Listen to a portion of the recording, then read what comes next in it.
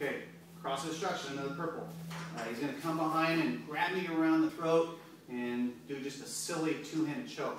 So, of course, first things we're going to keep our shoulders up, but we're going to reach up and just grab the big fat portion right above the thumb on both sides. From here, I'm just going to peel the fingers, the thumbs down and point the palms up. And I like to just go back. If I hit him in the head, that's a nice hidden move. But I like to get those elbows right on my shoulder and drop them straight down. Now my left leg, I'm going to attack back at him, but I'm going to step off to an angle at 4 o'clock.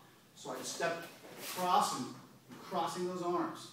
Okay, from here, you can hyperextend the arms, but it begins to open up a lot of different things. From here, I can do a groin strike, knee strike, or we're going to do some sort of destructive strike with a kick.